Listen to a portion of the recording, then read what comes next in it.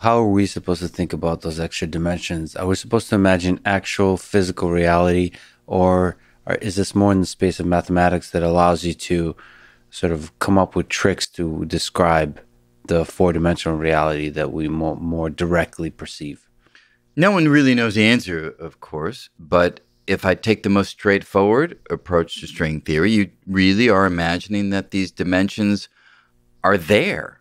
They're real. I mean, just as you would say that the three space dimensions around us, left, right, back, forth, up, down, yeah, they're real. They're here. We are immersed within those dimensions. These other dimensions are as real as these, with the one difference being their shape and their size differs from the shape and size of the dimensions that we have direct access to through human experience. And one approach imagines that these extra dimensions are tightly coiled up, curled up, crushed together, if you will, into a beautiful geometrical form that's all around us, but just too small for us to detect with our eyes, too small for us to detect even with the most powerful equipment that we have.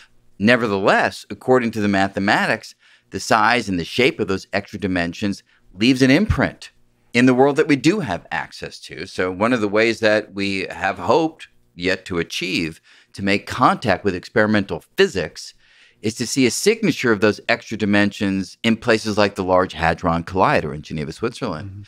And it hasn't happened yet. Doesn't mean it won't happen, but that would be a stunning moment in the history of the species if data that we acquired in these dimensions gives us kind of incontrovertible evidence that these dimensions are not the only dimensions. I mean, how mind-blowing would that be? So with the Large Hadron Collider, it would be something in the movement of the particles, or also the gravitational waves potentially be a place where you can detect signs of multiple dimensions, like with something with LIGO, but much more accurate? In principle, all of these can work. So one of the experiments that we had high hopes for, but by high hopes, I'm actually exaggerating. One of the experiments that we imagined might, in the best of all circumstances, yield some insight. We weren't with bated breath waiting for the result. We knew it was a long shot. When you slam protons together at very high speed at the Large Hadron Collider, if there are these extra dimensions and if they have the right form, and that's a hypothesis that may not be correct, but when the protons collide, they can create debris, energetic debris, that can in some sense leave our dimensions and insert itself into the other dimensions. And the way you'd recognize that is there'd be more energy before the collision than after the collision, because the debris would have taken energy away from the place where our detectors can detect it. So that's one real concrete way that you could find evidence for extra dimensions.